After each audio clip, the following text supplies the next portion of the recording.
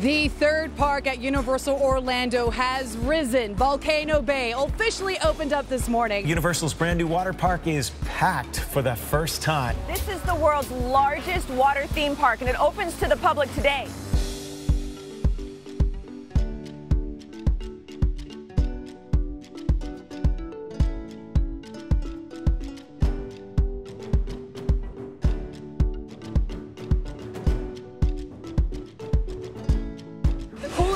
At the park has to be Tapu Tapu, so it is a virtual line. You guys, you don't have to wait. They put you in this thing, and then they count you down. The drums get higher and stronger and faster, and then all of a sudden, wham! The bottom drops out literally, and off you go.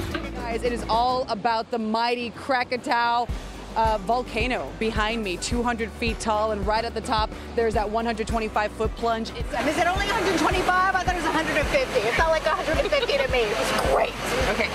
Who knew there were volcanoes in Central Florida? Who knew? Who knew? Volcano Bay tiene agua, tiene playa, tiene de todo, señores.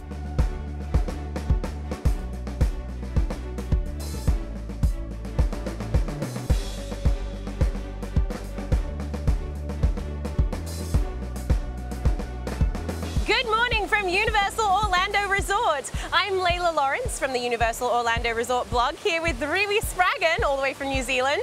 We're coming to you live from Waturi Beach in Universal's beautiful Volcano Bay for its grand opening. You can't do this anywhere else in the world. You nailed it, Mike. You have nailed it. Did he?